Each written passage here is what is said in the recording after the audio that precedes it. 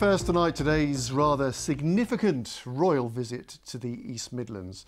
Weeks after Prince Harry and Meghan Markle announced they were stepping back from royal duties, it was a case of keep calm and carry on for Prince Charles and Prince William, along with the Duchess of Cornwall and Duchess of Cambridge. Well, the quartet of senior royals have been meeting people from a whole range of different communities, reflecting the life of our region.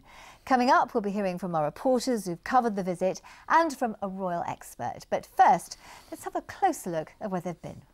Today's visit began this morning with a royal flush at the Defence Medical Rehabilitation Centre at Stanford Hall near Loughborough. The Prince of Wales, the Duchess of Cornwall and the Duke and Duchess of Cambridge met with staff and veterans at the facility there. Well-wishers turned out in force at Leicester City Centre, which was the next stop for Prince Charles and Camilla, who went to the market meeting with local business owners. Staying in the city, the Duchess of Cornwall then headed to Leicester General Hospital in her role as President of the Royal Voluntary Service, where she lent a hand with the shop trolley, giving patients a welcome surprise. And with his interest in craftsmanship, the Prince of Wales went to Britain's last ever rattan workshop in Thurmaston, with the final stop, the Cambridge Satchel Company in Syston. Well, as we said, our reporters have been rather busy following the visits throughout the day, among them Victoria Hicks, who's been at Leicester Market. And Jeremy Ball at Stanford Hall, the first royal port of call. We can speak to him now. Good evening to you, Jeremy.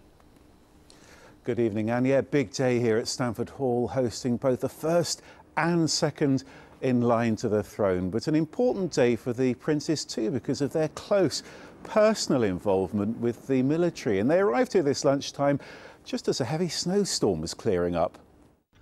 The Prince of Wales, the Duchess of Cornwall and the Duke and Duchess of Cambridge, two royal couples welcomed to Stanford Hall. They were greeted by General Tim, the driving force behind one of the world's most advanced military rehabilitation centres. For Prince William, a chance to try wheelchair basketball and a chance for his dad to lend a helping hand. Eventually, their persistence paid off.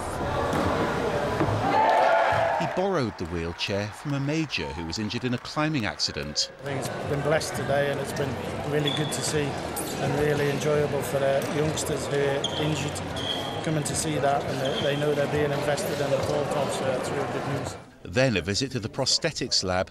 This is a centre that deals with the British military's most complex injuries sustained from battlefields to sports grounds. Keep working always off. Really nice meeting. All the best. It's very personal for the princes who've both served in the military. Prince Charles is Colonel-in-Chief of several regiments, including the Mercians. The DMRC took years to build and cost £300 million. It was the East Midlands' largest recent construction project. Here they're using gaming technology for research and rehabilitation, a world of difference from what it's replaced at the Old Headley Court. It's a huge privilege for us to have all four of them together, taking the time out of their schedules to come and visit our staff and patients and see what we're doing here is just a huge privilege for everybody, and everybody enjoyed it immensely.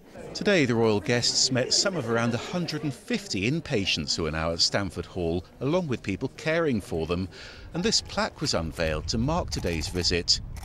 The couples left separately after Prince Charles and Camilla's first trip here, but it was a welcome return for Prince William, who was patron of the fundraising appeal and who'll undoubtedly be back again.